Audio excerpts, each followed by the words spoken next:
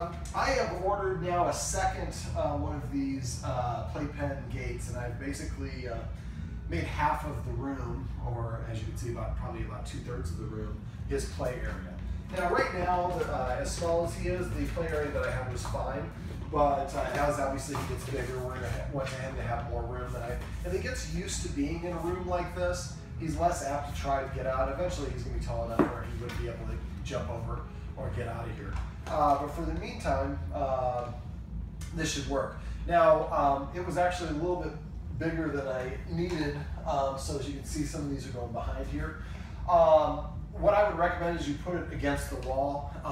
We had a problem with this long side here, was pretty wobbly. I was worried that you might be able to knock it over.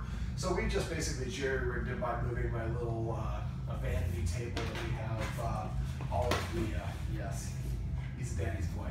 All the puppy pads and treats and all that fun stuff in to give it some support.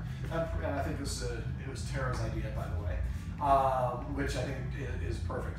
Now, one other thing, I moved the puppy pad over here in the corner. I used to have it over here by the door, but my concern was that it's going to cause, it's closest to the door to the room. So generally, puppies will learn from their mothers to go defecate and urinate far away from the den area. So because he's facing this way when he comes out all its wired, I just thought that was the best area to put it. We'll see if he actually uses it tonight because he's used to going right about here. But I cannot tell you how much of a better quality of life you will have and your dog will have if you give him a playpen like this. Trying to confine him in a kennel like this, it's just way too early. They can generally hold their bladder for 1 hour for each month of their life. So at this point, he's 3 months, not even 3 months old. So if you want, unless you want to get up every 3 hours at night. Now at night they're dormant, so they go a little bit longer. You can start cutting off the food a little bit early.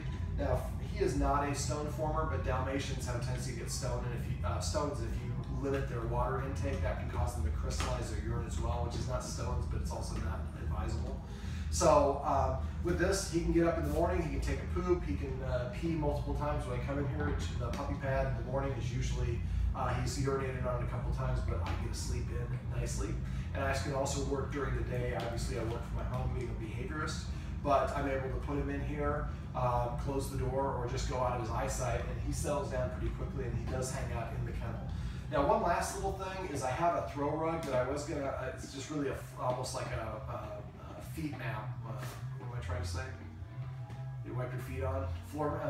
Doormat. And I told Tara to grab it at one point. I was gonna put it on here because it's linoleum, it's not actual wood or just vinyl flooring. But I decided against it because I want the only soft, cuttable place to be, besides my lap, to be in here. Because eventually he is going to be kennel trained, and I want to give him more incentive to go into the kennel by making no other area, except for the puppy pad, which once it's used he won't use, be in here, and he just has more incentive to go in here. So this is the bigger, more revised version of the dog playpen, and I'm very happy with it.